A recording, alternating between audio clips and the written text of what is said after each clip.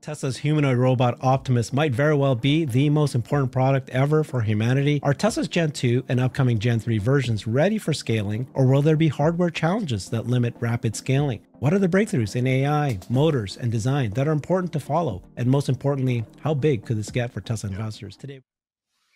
James, what's your answer to the question of like Gen 2 and the upcoming Gen 3? What's your I take kind of a valuation? kind of broader view of the fact that they're shutting down the line for a couple of months is like, it's not surprising. It's not alarming.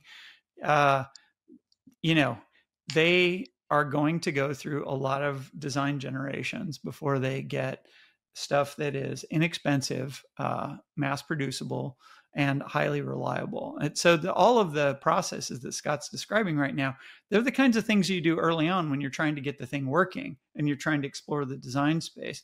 They're not the kinds of things you do when you start going to like high volume manufacturing. So kind of unsurprisingly, prototype processes have various kinds of constraints. And Tesla, they're going to have to decide if they want to continue with this process, because it's going to be a stopgap in any case. I mean, you're not going to CNC machine these things when you get to, millions of robots a year. It's not practical to do it at that kind of scale. If you're making something inexpensive, CNC machining also, it's not good for making inexpensive stuff.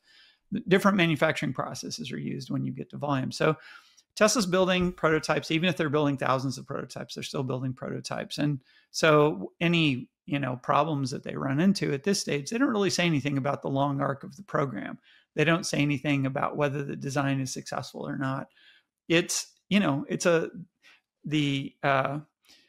many of these mechanical designs, technologies, and supply chains are things where there isn't an adjacent market for an actuator that works great in some other high volume application that you can just adopt and move over. Humanoid robots they're kind of an interesting manufacturing space in that, but there's very little stuff that you can carry across from a mechanical design standpoint from other, like you can't bring a lot of stuff over from automobiles. You can't bring a lot of stuff over from printers. You can't bring a lot of stuff over from like industrial robots or, other stuff. Like all this stuff has to be made.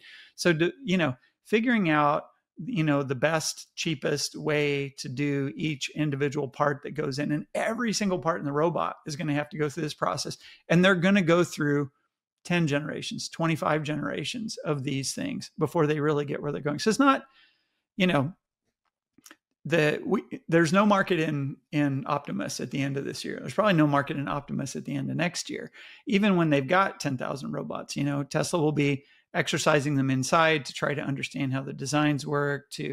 They'll be, iterating on the manufacturing line to try to come up with better manufacturing stuff. So, long term, this is a really important market. Long term, it's a really important technology, but we're early days on this stuff. We're still really far away from the promise of the technology. And the reason we're far away, it's because there's a ton of stuff going into this that there's no adjacent market that you can steal parts from or you can steal processes from. They're really having to develop a lot more stuff from scratch here. But this is one of the reasons why I think Tesla's the right company to do it, right? Because they do vertical integration like nobody's business, right? They will get right down into the material science necessary to solve something. They're not constrained to, let's find the guy who knows how to do this.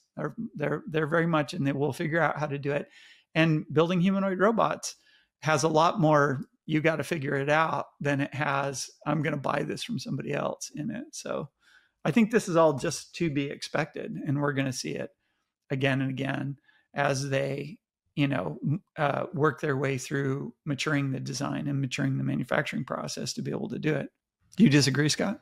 No, I agree. Is that a lot of things look very similar to what you have out there. It's like, it's going to need chips. It's not going to need cameras and everything else. In terms of that, well, the cameras they need aren't exactly the same as the cameras you're putting everywhere else. So it's some similarities. Again, the motors, everyone just assumes, we can just take drone motors and repurpose them and change them a little bit. It's like, it's a little bit more there than that. So. And, then we have kind of these things, and I'd really like to ask James's opinion on this, because the impression I've been getting, and this is something that Jim Fenn mentioned back in January, is the importance of design for simulation.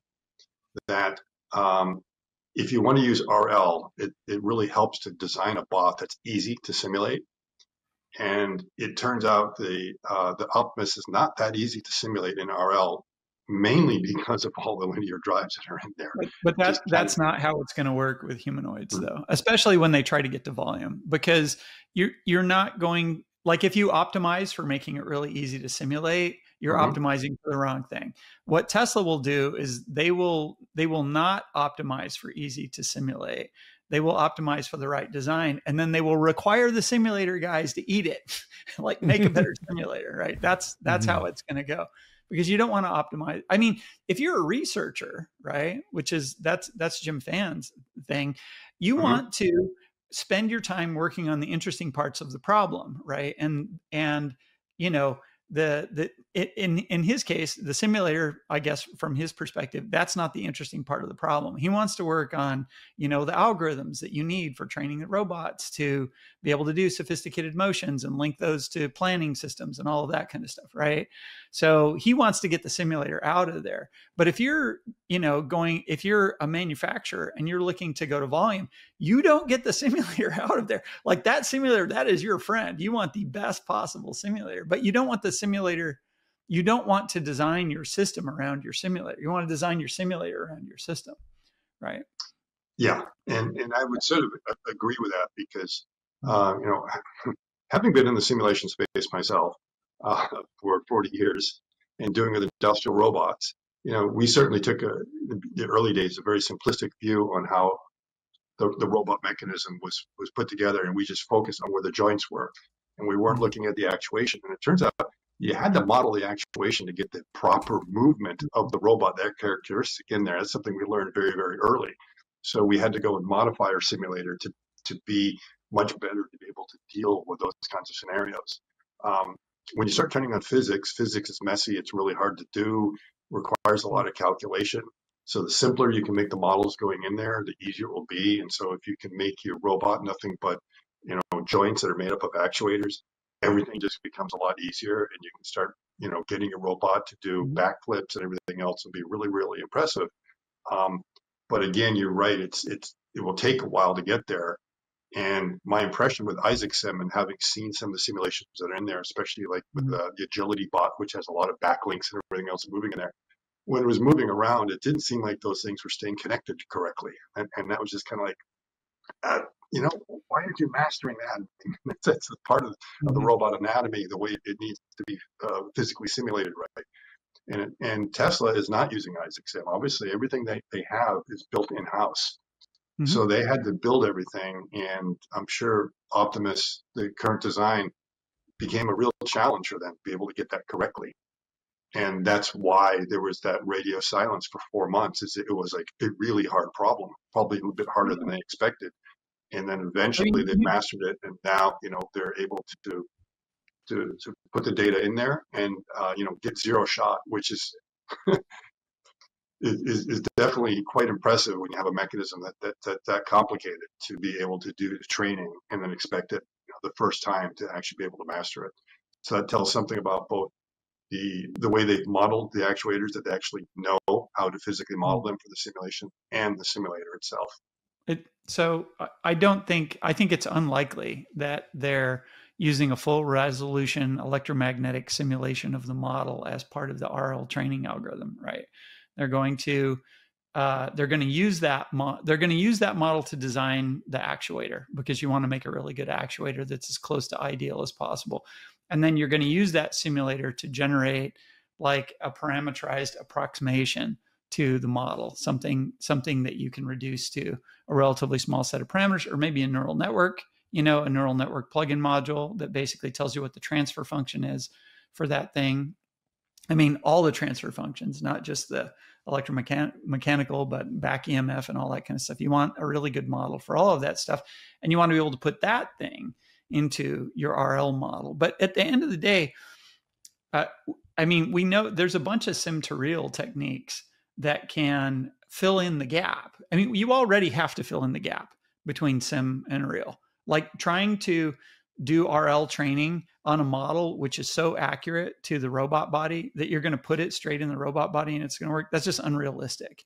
That's something that we learned. So the standard techniques are you figure out an adapter layer inside there, which can be trained on the difference between the physical body of the actual robot that you're going to run the model in and the simulated body.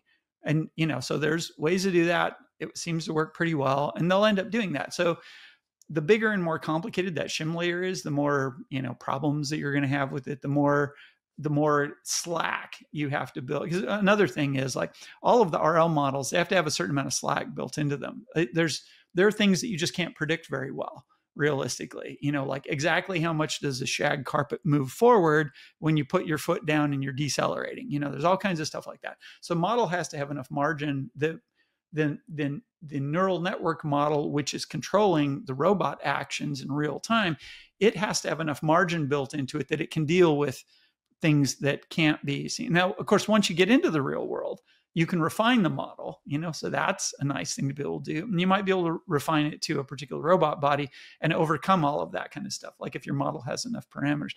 But in the short run, you take the model, you take the electromagnetic simulation of the robot body that you're using in the sim when you do the RL training. You put a certain amount of detail into that, and then you resign yourself to using the adapter to fill in the rest of that stuff, right? Obviously, the more refinement you put into this stuff, the more sort of precision and reliability and everything you're going to get out of the behavior of the model. But I don't know if this like necessarily ranks as a big obstacle. It kind of like the machining, it's a thing that needs to be solved. But there are straightforward ways to solve it. And there's a long road between us and high volume manufacturing for them to like figure that out, get it nailed down and get it working really well. So, it's an interesting, inside baseball kind of story about what's going on with the thing, but it doesn't actually say much about the long arc of the development of this and like at what point in the future we're going to get to large volume stuff. You got to work through all that stuff. James, in another interview, I heard you say that you think that hardware limitations is going to be the thing that's rate limiting versus software, that eventually everybody will, I don't know, I don't want to put words in your mouth, but software is not going to be as hard as the hardware. But then the other part was Tesla's focusing on the human hand, or the Optimus hands, as modeled as closely as possible human hand. You said it's a high bar for dexterity, tying shoelaces, using scissors, peeling oranges.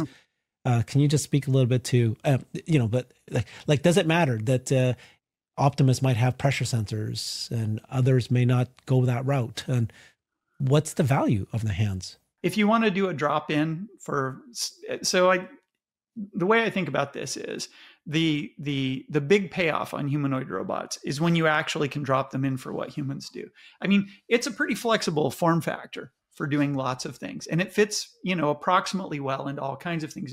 They're the right height, the right weight. They work at the right scale to like fit into manufacturing processes that are kind of human centric today. So that's all true. But you get a really big win when you can drop them right into like what humans do, because then they go right into every factory. You don't have to, it's kind of like with, once upon a time with robotaxis, the robotaxi guys were thinking, we're never going to be able to make this work unless we get them to change the roads. They need to paint the lines. They need to have the signs be in the right place. They need to have, and that is a losing proposition because nobody is going to rebuild the world to compensate for deficiencies in your technology. It's unrealistic to expect that. And so the humanoid is like that, but on a much bigger scale, right?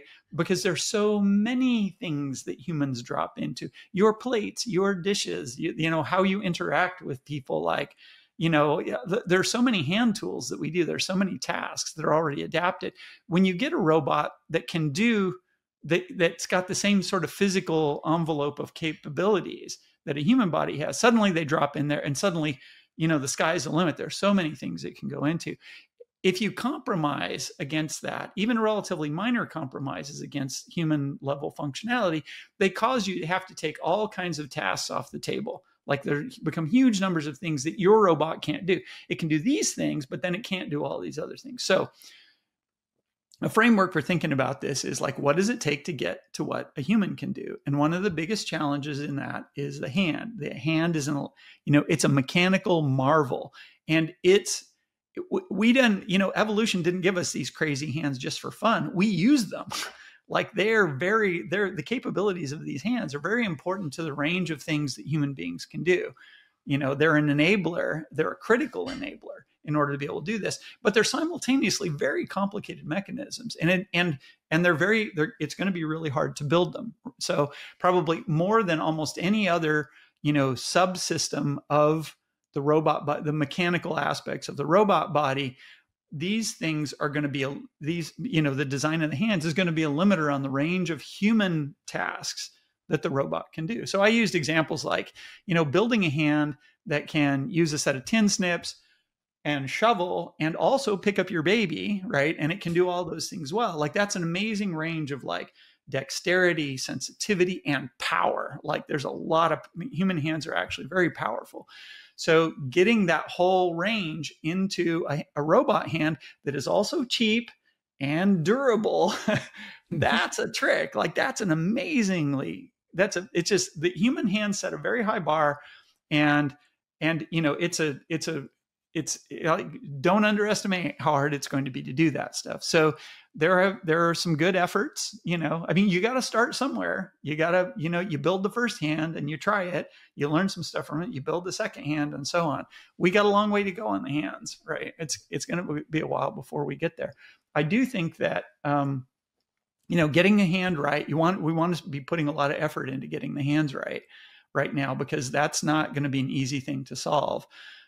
I think you'll see robots come out that have approximations to human hands that can do some set of tasks and will be useful. You put them in a factory environment, you dumb it down a little bit, you give them a set of tasks, and you'll get useful work out of them, right? But the robot that really can deliver your mail, wash your dishes, walk your dog, that can do all of that kind of stuff, like we're going to need to get very close to the space of things that human beings can do if we want to get there. And, so we got a long ways to go. Like there will be lots of useful things for robots to do in a year, in 2 years, in 3 years, as these robots get better. But the big payoff is a little bit farther down the road than that.